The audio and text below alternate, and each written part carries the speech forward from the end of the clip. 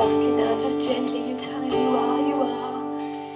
You are my everything.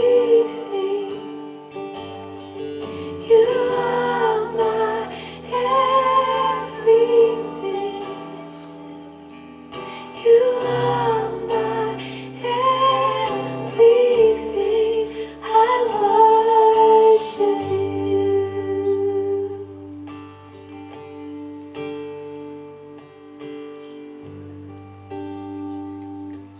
That you want me to abstain? Is this what I'm doing now? Is this falling under lust? Is this falling under a sexual desire that I have? Or is this really me just saying, I love this person that I'm in a relationship with and I want to keep them pure. I want to protect that which God has placed on the inside of them, because you know what?